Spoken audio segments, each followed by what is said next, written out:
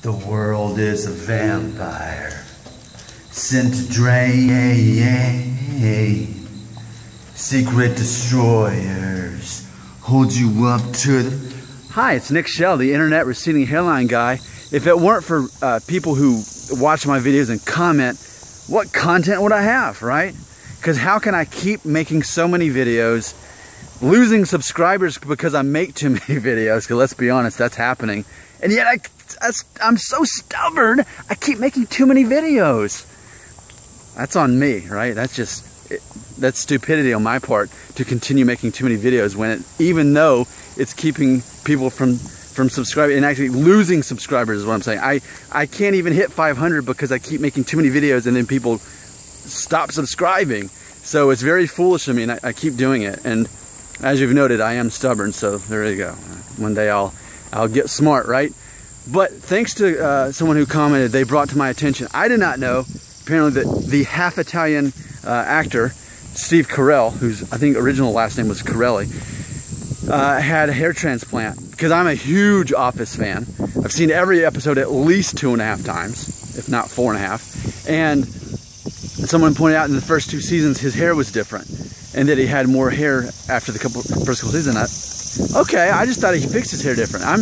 I'm not good at knowing who has hair transplants. I guess I'm just fooled a lot by that. Now, then that made me think about how it was in season 4 of The Office, in which Steve Carell's character Michael is dating Jan, who has, quote, a boob job, breast augmentation surgery. And I was thinking,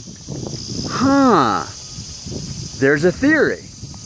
And I'm sure this has been probably thought of before, but this makes a lot of sense. Could it be that the equivalent of a man having hair transplant surgery is a woman having her breast enlarged surgically? So, let's say that again.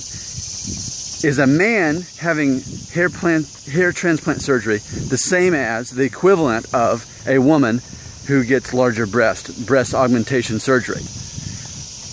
Now, I'm going to say yes, is what I'm going to say. I think they are. Now, not to put down men. Man, those things are loud every time. Not that I'm complaining. I mean, that's their tree. They're doing what they got to do. But seriously, every time. Okay, so I'm not putting down, I'm not judging anyone who gets hair plant surgery or gets their breasts enlarged or whatever. It's just, I think, like for me, you know me, I am for embracing baldness. I'm for shaving your hair off once you finally don't have enough to hold on to or whatever. Or once it becomes to where you've an issue, then you shave it, you know, whatever. But you know how I am about, I'm like personally against, and it's not just transplants, it's also, I'm against any kind of thing, a way to save your hair. I think you become a slave to that, and I don't ever want to be that guy. So, so it's like, is that true? I'm thinking about how, like, based on everything I know, most women ultimately don't care about your hair. If you're losing your hair, shave your head, be done with it. She's not interested in a mate based on that. And so I was thinking about that, okay? So what about the women out there who it really does matter to? That they really do care that you have a full head of hair, and if you don't, she's not interested. Even if you had everything else going for you, say you're well educated, you have a great job, you're caring and kind and a good person, but yet she's like, yeah, you don't have enough hair, so I'm not interested. So, I mean, obviously, if that were the case, you're better without her, right? And so I think the equivalent to that, in my opinion, is a guy who says, yeah, she's a great girl in every way, but her boobs are too small. You can't handle that. Like, to me, I think that's a good match. So therefore, we have this concept, the men's hair, something he cannot control naturally. It's in his genes whether he's going to ultimately lose his hair or not, right? And similarly, a woman's breast size. She can't really control that either. That's pretty much in the genes too.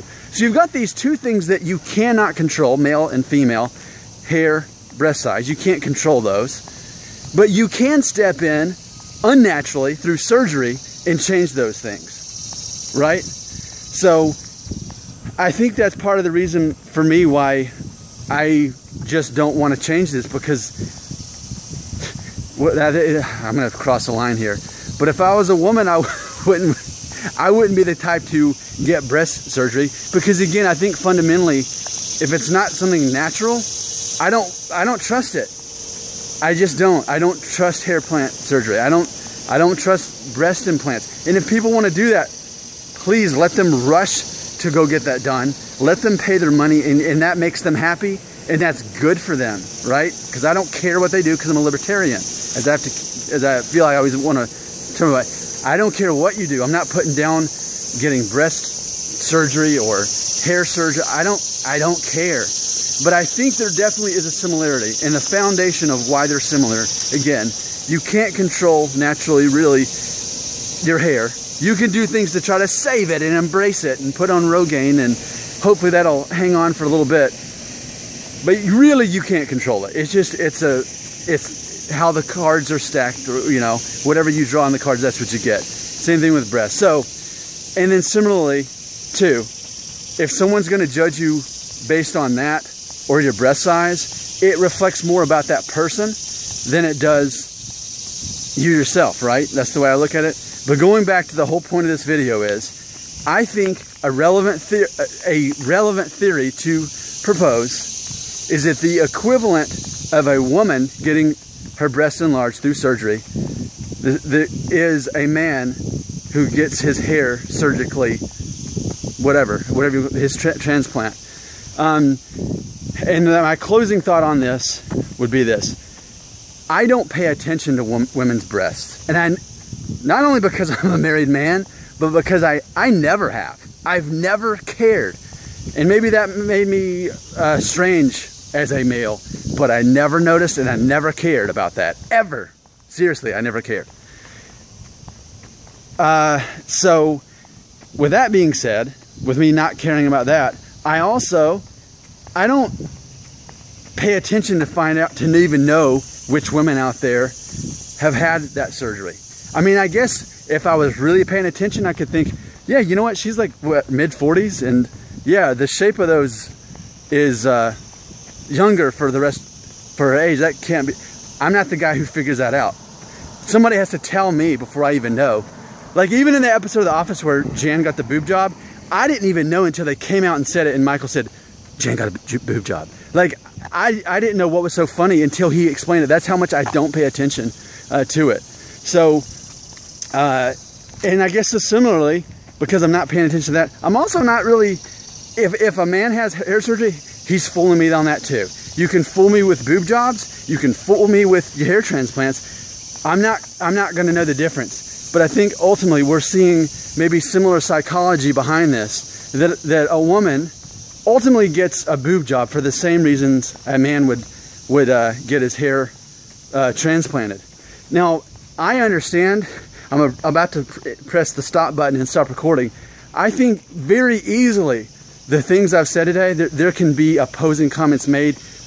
Please enter them, because I'm not saying my theory is fact. I'm saying it's a theory. I'm saying there's a lot of similarity between the psychological fundamentals of a man getting hair transplant surgery and a woman getting breast surgery. That's what I'm proposing to you. Now, that's simply my theory. As you disagree, leave the comments. Let's explore this topic together, because I'm not saying I'm definitely right.